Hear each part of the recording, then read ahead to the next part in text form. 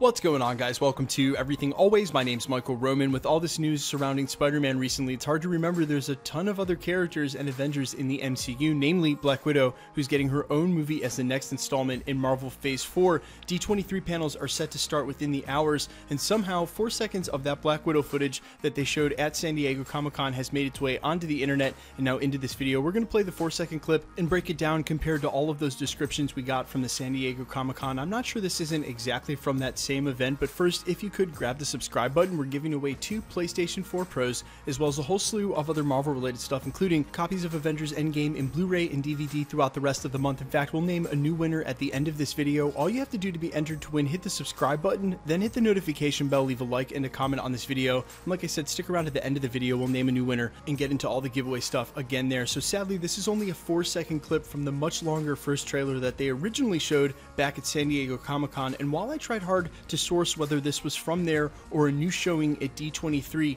and failed in doing so, my gut tells me this is actually from D23, even though the Marvel panels aren't set to start for another couple of hours. Regardless, you can clearly see that this footage lines up with the earliest descriptions of the trailer. She's squaring off against her sister in arms and the new Black Widow, Yelena Belova, in her apartment just moments after she shows up and says, "Sis, I know you're in there," followed by an immediate car crash on the bridge. And if reports are correct, this clip seems to cut short just moments before the introduction of Taskmaster, who squares off against Black Widow briefly in that initial trailer. What a coincidence that this footage just so happens to cut off right before that would happen. Maybe the person who originally posted this 4-second clip thought they could only get away with so much. Now, the surfacing of this brand new 4-second Black Widow clip may mean a couple of things. First of which, they're probably going to show it several times through several panels at D23, meaning if we have 4 seconds now, we may have a longer clip sourced by the end of the weekend. The second thing it means is usually when they put trailers out there like this, the original HD one is coming in sometime soon to the public, although initial reports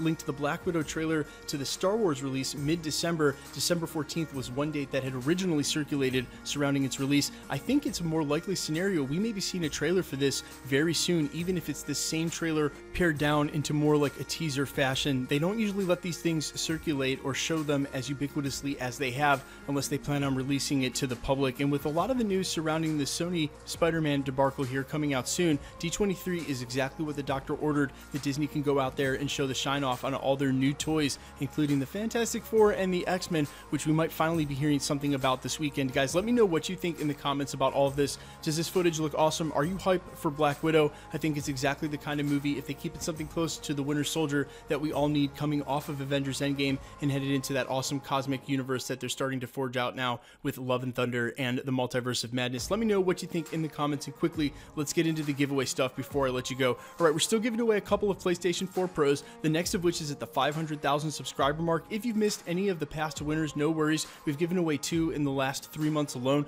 All you have to do, look down below in the description. I'll link the last 3 winning videos. We're also announcing a winner right now for the new DVD Blu-ray giveaway for Avengers Endgame.